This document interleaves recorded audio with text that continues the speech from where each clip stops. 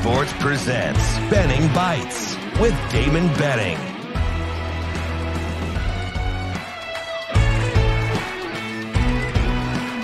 Benning Bites with Damon Benning.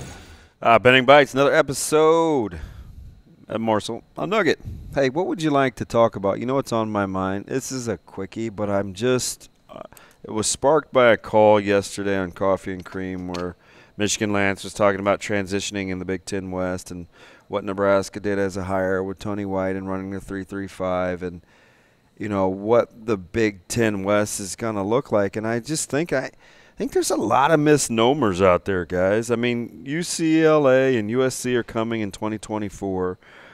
Minnesota is losing Tanner Morgan. We saw what they wanted to do with the RPO and the QB run game there. Nebraska, obviously, a changing of the guard. Ryan Wilkins is hired at Purdue as a 37-year-old defensive coordinator from Illinois. Brom leaves.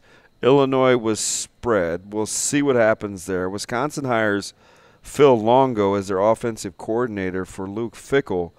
Northwestern fires staff. They swap out O-line OCs. Need to get better at the quarterback spot. They were already out of the gun running spread. Who knows what happens with Brian Ferentz in the offensive line position at Iowa? What will they do? And Illinois has Brett Bielema, who's RPO and gap scheme. So I keep continuing to say, without the divisions coming up, will Nebraska be facing power run teams? I don't know. That's not Ohio State. It's not even Michigan. It's certainly not Michigan State. It's not any of the aforementioned, I don't think, unless Longo goes power at Wisconsin and Iowa stays the same. Nebraska is going to have to be able to match personnel. I said this as a coach, whether it is a head or assistant, all the time. Match personnel and not formations. So in order to do that, you have to be multiple in terms of what your personnel can look like and what they can do in a given front.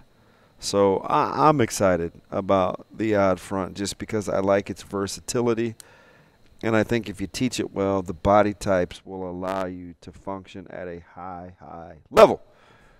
We'll see what's going to happen in 6 months as some of these teams start to settle in the West. And does that change your expectation with the Big Ten West being ripe for the pickings with so much transition, even though Coach Rule typically in first years is not a tremendous starter? How will you balance that? All that and more on Benning's Bites. We'll hit it on Coffee and Cream in the morning. Make sure you give us a listen. iHeartRadio, the ESPN 1480 app. We are coming to the local market here soon. Not afraid to say that out loud, so stay tuned for that. And give my man Andrew Rogers at Andrew Rogers TV a follow.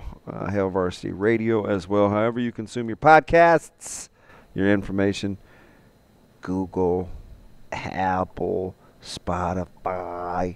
We're all friends. Heidi ho, ha ha ha. Hi, I'm Chucky. Actually, really, I'm not. I'm Old DB. It's Benning Bites.